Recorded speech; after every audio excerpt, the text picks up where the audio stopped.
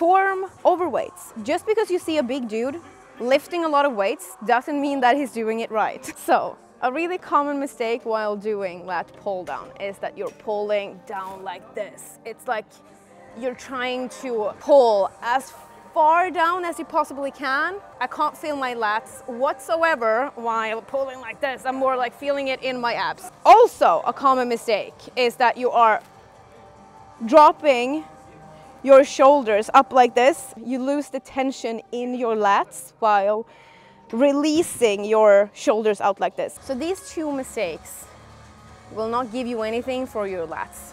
Up with your chest, lower your shoulders, almost like contract your lats here, and then pull down against your chest. Down. And instead of releasing like this, stop here to always have contact in your lats.